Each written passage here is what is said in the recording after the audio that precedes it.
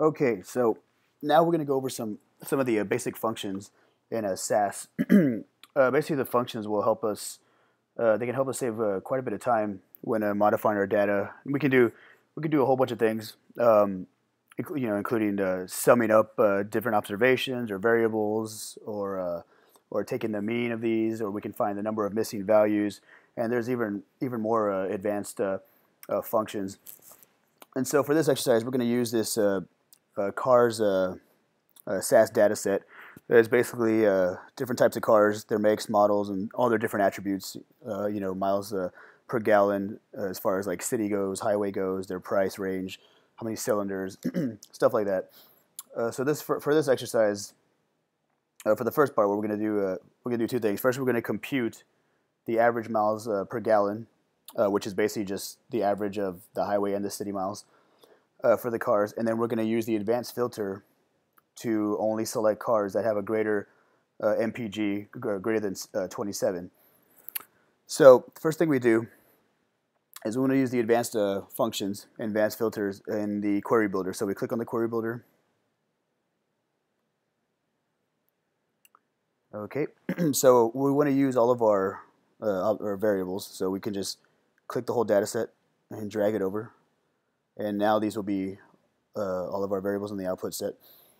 So first thing we need to do is we want to create a new variable, average MPG, which is the mean average, or which is the mean of the highway MPG and the city MPG. So to do this, you look up here and we have computed columns, prompt manager, preview, tools, options. To compute new columns, we click on the computed columns and we click on new. And for this, we want to use the advanced expression. So we click on that and then click next. And this brings us to where we can access all of our functions. So you see this folder right here has a drop down of all the functions we want to use. So for this, we're going to use the mean function. And there's quite a few. Okay, so here's the mean function right here. So we can just double click it. Okay, so first thing we need to do is find our variables that we want to use. So we want to use the highway MPG and the city MPG. So we can scroll all the way down, and we have our data set right here. If we click the little plus sign, then it drops down all of our variables that we have access to. So we're using the highway MPG and the city MPG. So double click highway MPG, and notice it pops right up here. This is our first argument.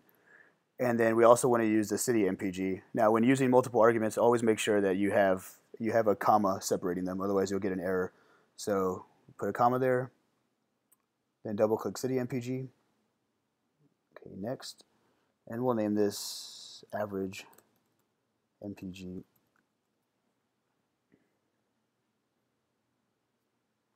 Okay, so here's going to be our new column. So we can go ahead and close this. And you can see now it's included into our output set. Okay, so now the next thing we want to do is filter all this. So we click on the filter data, and we want only the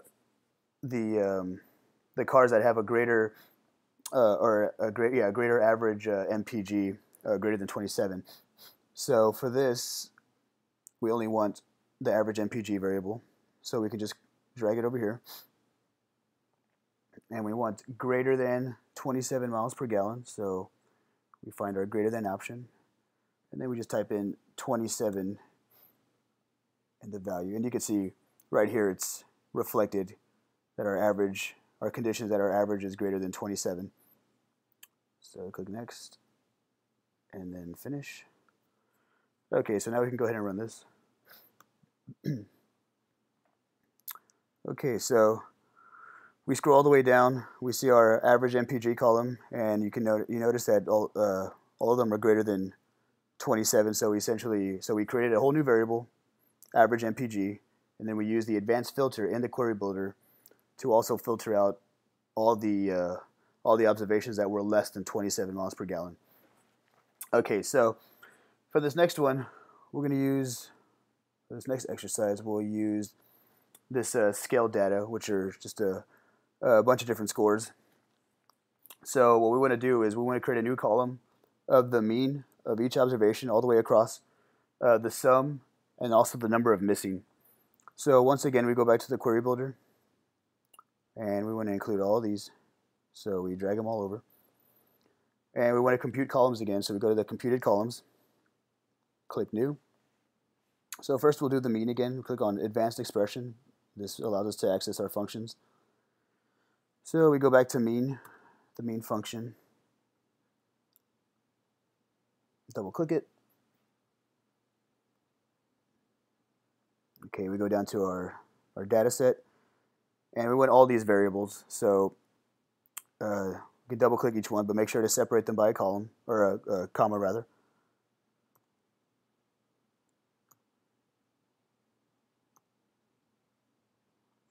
So if you look up here now, you see we're taking the mean of all these, and they're all separated by commas.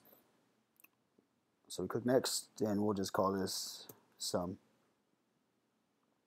and finish. So we want to create now, oh I'm sorry, this should have been mean. Let me go back, edit it.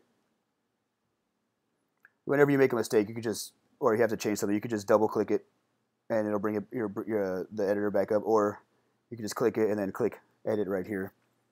So go back and then change it to mean,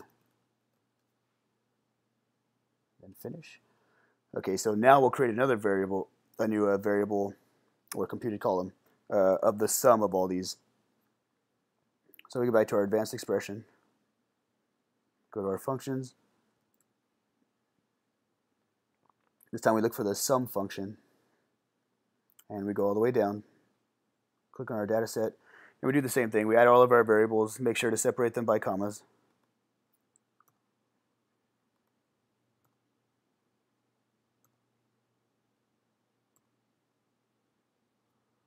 Okay, so now we click next, and this one we'll name sum, and then finish. And we need one more. We're going to create a column that has the number of missing values. So we go back to new, go back to advanced expression, and to find the number of missing values, there's a function called the nmiss function. So we click n, it'll drag us down to the ones that start with n. And here's our nmiss function. Double click it, and we do the exact same thing. We want all of our variables, separating them by commas.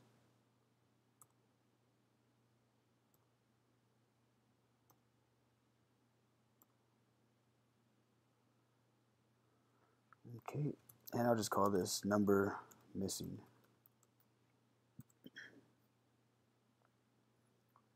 Click finish, click close, and we can go ahead and run it.